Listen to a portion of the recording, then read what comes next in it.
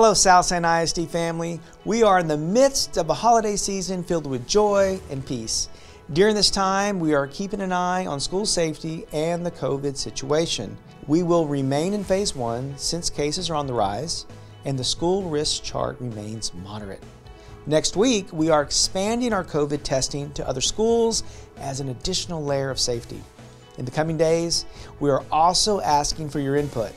What are your big ideas for moving the district forward? And how do you think we can seize the future together?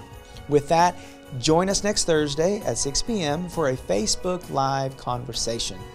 In closing, we must remain diligent as we wait for the COVID vaccine to arrive in our community. For now, stay safe during this holiday season and take care. Thank you.